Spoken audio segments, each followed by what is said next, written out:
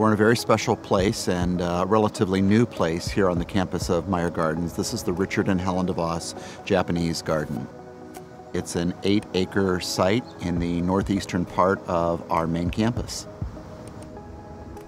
There had been a long-standing interest on behalf of Meijer Gardens going back 15 years or so to explore the option of international gardens. And always what happened was a Japanese garden kept bubbling up to the surface as one of the most popular ideas for an international garden.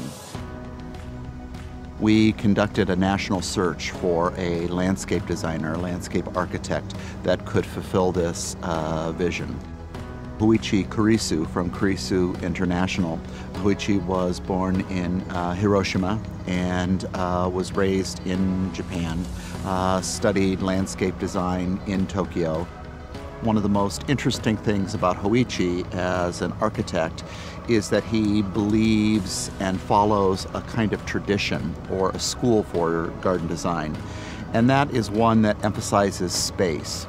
You get these changes in elevations, you get these changes in physical attitudes, and as you walk around, your perspective changes. There are no real straight paths, there are lots of curving paths, secondary, tertiary paths, and he really creates a very special spatial environment. It's almost like walking into a painting.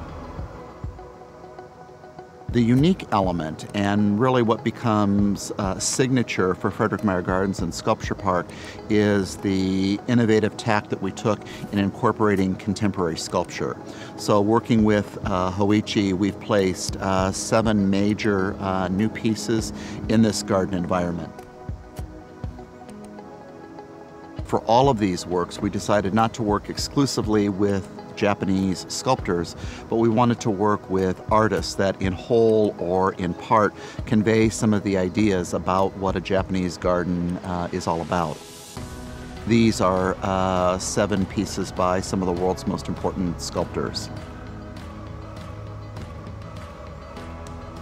You have to think about the Japanese garden as more than just a garden and more than just a place with sculpture, but you have to think about the whole experience really as an experience with a work of art.